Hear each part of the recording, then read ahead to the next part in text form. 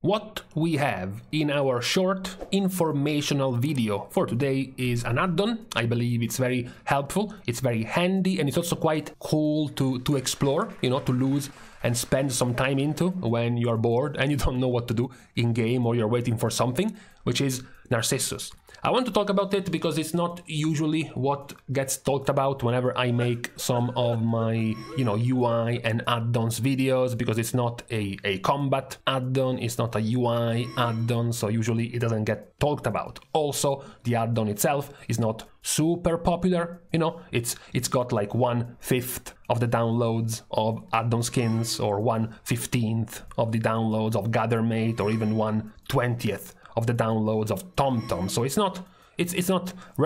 not very known. So I wanted to share, I wanted to spread the knowledge about this add-on a little bit more, because I think it could be quite handy for many players. And no, I am not being sponsored, I'm not being paid by the creator of this add-on to talk about it for today. So the add-on Narcissus is about playing around with character models in game. This could be very useful if you are someone who wants to take the character model out of the game, like for example if you want to make thumbnails for videos like I do, or if you might want to use the character models for other means. That's very, very helpful. It can also be helpful to play around if you are a transmog junkie, if you want to know, if you want to see how certain things look before you actually get to use them, and you want to do it in-game. You don't want to go and start scouring database sites like Wowhead, etc., etc.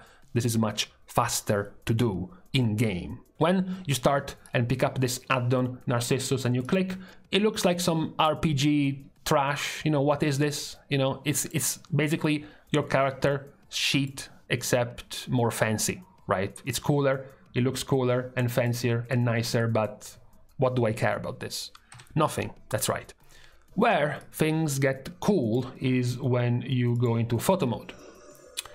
Photo mode is exactly what it sounds like. It puts you into a photo mode of your current character. Now, where things get much cooler is, first of all, you have a few things for your default character, like and your default background, like, you know, changing the lighting to give you a more photo mode, or changing also the background. You can hide the player, you know, magically make him disappear so you can just be right in the middle. You can also change some more, you know, role play elements of the scene. For example, you can add text balloons, you can add advanced speech balloons, you can add talking heads, you can add floating subtitles, and you can add black bar subtitles. All of this is for a more, you know, role play feeling to the whole scene. What makes this even cooler, talking about taking out the character model, is that you can turn the model with a green screen in the back.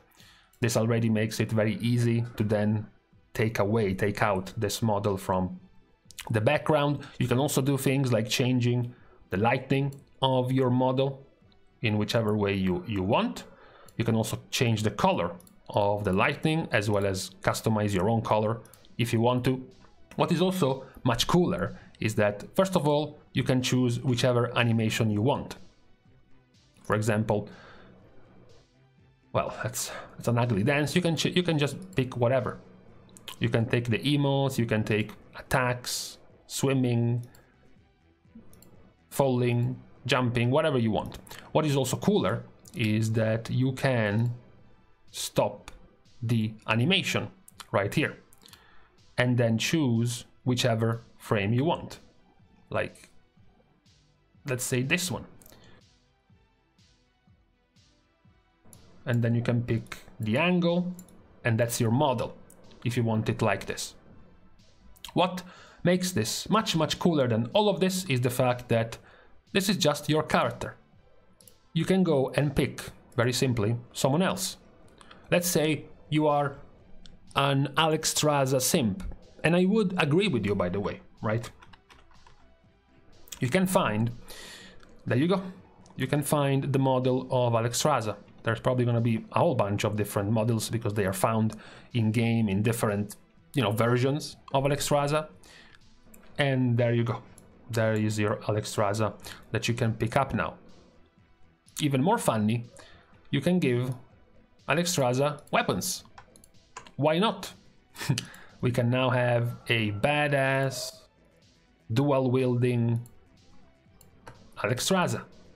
Back to the original point, you can still choose the animations. So, you can now have angry-looking Alexstrasza, dual-wielding weapons, slashing you in half like this. That's a funny pose. That is something also you can pick out and take away as a character model with Narcissus, and it's very, very simple, right? It took me about 5 seconds. You can get rid of Alexstrasza, pick someone else, you know, what do you want? Even the new character in game, the new character for 10.1, right? The new aspects, like, let's add an N. There you go. Here's Vironoth, one of the dragons that's gonna be up in 10.1. Or the main guy, the main baddie. There you go. You can pick him up as well. You can do the same thing even if it's not a human. You can still pick up the animations, right? And choose whichever you want. Fit it like this, and there's your dragon. So this is very useful, right? To pick out the model, whichever models you want. You can use a proper software to take this out, or use a free online software. That's gonna be, of course, much more, you know, scuffed. If you pick something like this for free, you want to upload something like Thumbs Up Rathion, you know, there you go. You get it removed, but the final image is gonna be, you know, lower resolution, but still, it's gonna do the job. Or, as I said, you can do it if you want to try out some of your transmogs, rather than trying to play around with your actual transmog NPC. You can just pick it up from here, as we just did.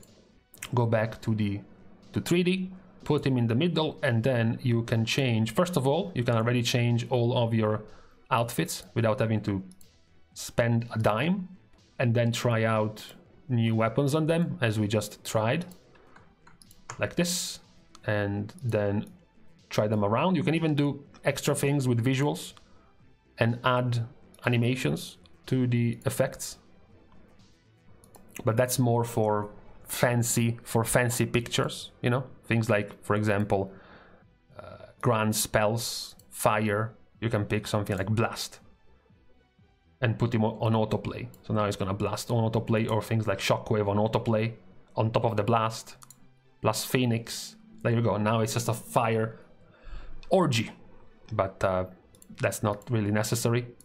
Yeah, just let's just remove this. There you go.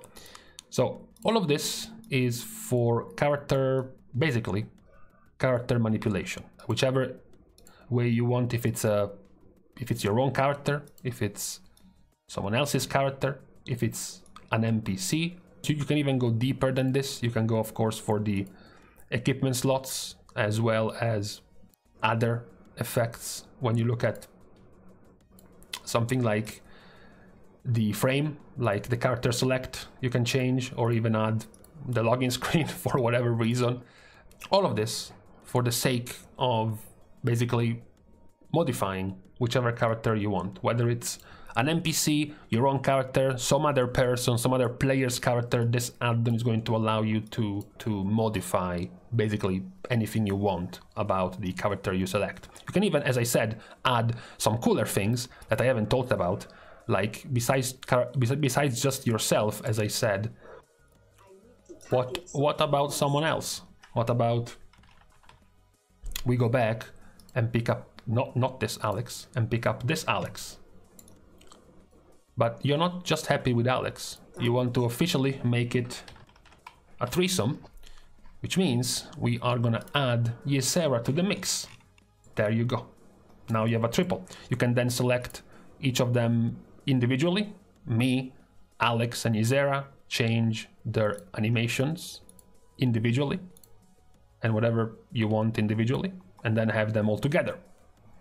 That is also something you can do with this add-on. And I thought, you know, it was quite cool, quite interesting, given that it's not very popular, to give some more information about the things you can do with Narcissus, in particular with character model manipulation, whether it is for you to take out the models yourself, to have your models to put out in some other video or some pictures or whatever, or if it is to try out things for your transmog, for example, try out things to see how weapons look or how things look on other races, for example, the armor or the weapons, etc, etc. That's something you can do as well on this add-on. That was the whole point of this PSA for today based on this add-on. That was because, of course, I was trying to work on some videos and I realized the usefulness of this add-on, and I thought, I think it's good if I shared the knowledge of this add-on with more players, given that it's not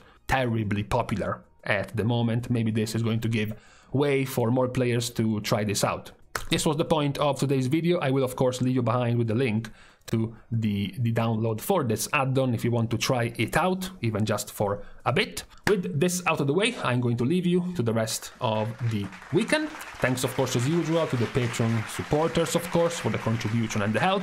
There are other ways to support myself and this channel. You can like and comment down below, subscribe to the channel itself. You can, of course, also follow me over on Twitter, as well as following me over on my stream on Twitch. So with these social unnecessarities out of the way, thank you guys again for watching. See you guys soon, and in the meantime, this is my favorite spot, by the way, for recording live videos. I really like it. I like the atmosphere and the backdrop. So just so you know, you might find me in here from time to time in EU.